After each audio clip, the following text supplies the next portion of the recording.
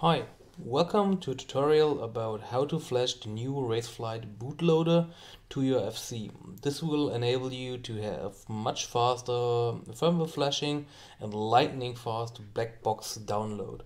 So first thing you need to do is to plug in your FC and make sure to use the latest configurator version which is available at your point. So then you go update firmware and go to DFU mode.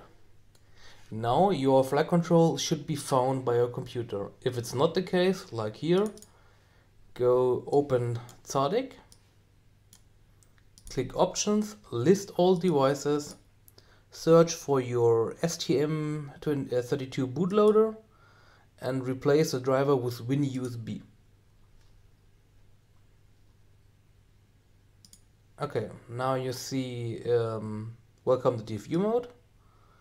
And now what you need to do is load firmware file and select the new recovery file, which name ever this file has. Now that's a beta version of the file.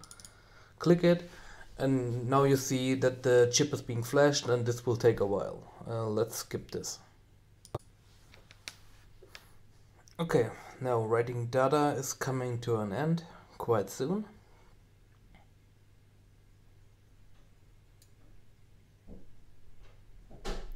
Verifying data,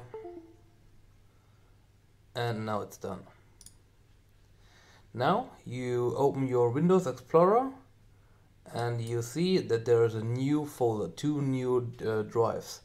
It's Raceflight, RF bootloader and the log. Though don't hassle about the logs, that's beta at the moment this video was shut. They will find your black box logs in the future. And we take care about this drive. So now you search for your new firmware you want to flash.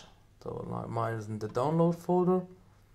And just copy the new Super Revolt firmware I have here inside this drive.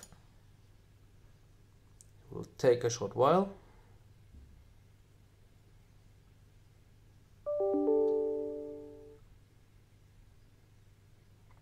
It's getting copied here, and now you would see the FC blinking, so the file is being flashed and the FC automatically reboots, and now I can plug out the USB and plug the FC back in, restart my configurator,